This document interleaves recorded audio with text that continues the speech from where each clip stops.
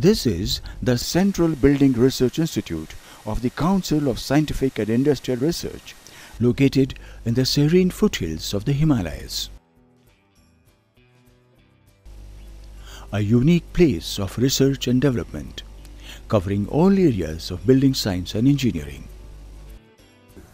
Long back in 1947, when this institute was established, the visionary leadership of our country, they envisaged that CBRI will address to the problem of development of indigenous building materials, and CSIR-CBRI is one of the agencies in the country which addresses to the need of development of alternative and indigenous building materials.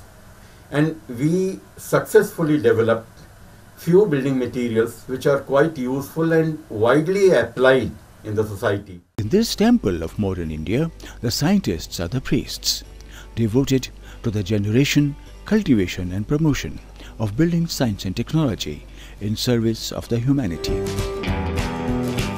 A highly populated country like India needs another 40 million dwelling units to provide livable houses to its people.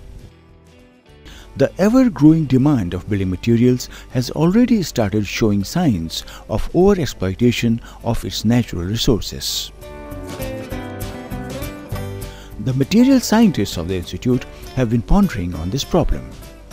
They are confident to reverse the scenario by the innovative building materials, processes and techniques developed here. Demand of building timber is fast depleting green forest cover. But here is wood without trees. It uses rice husk and binders to extrude sections for use in doors, windows and furniture. EPS door shutters require about 50% less timber. These fresh doors have the inner core of expanded polystyrene. Huge quantities of pine needle are shed every year by the pine trees of the Himalayas. Baby coir fiber is a waste from coir industry. Jute and sisal, obtained from cultivated or wild-growing fibrous plants, are a perennial source of important natural fiber for making boards and panels for use in building construction. Industrial wastes like phosphogypsum, Kota stone solid and slurry waste, fly ash from thermal power plants pose a grave disposal problem. But for the scientists here, these are important raw materials for producing good quality building boards, blocks, bricks and tiles. Mining of sand, gravel and boulders for use in cement concrete is badly affecting the natural ecosystem. Institutional know-how of making bloated clay aggregate can replace sand and stone aggregate in certain situations, and this eases the pressure on natural resources. Clay bricks are the most important building materials since time immemorial. The old-fashioned brick kilns spew smoke, dust and ash and burn huge quantities of coal, causing serious air pollution.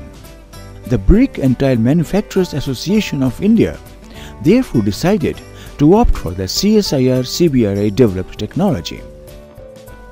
Today, almost all brick manufacturers of the northern and central India are using this technology because it is environment friendly and more economical too. High quality bricks extruded by the machine are much stronger, dense and of high finish. Delhi and Chandigarh are examples where these high quality machine made bricks have been widely used in building construction. Because of the high strength, only 20 cm thick walls can take the loads of up to 4-story buildings. This can save huge quantities of cement, steel, sand and stone aggregate. These machine extruded bricks and tiles are more impervious and have therefore been chosen by the engineers for lining irrigation canals to reduce loss of water by seepage. Seepage of water and corrosive elements in cement concrete are a major cause of structure failure.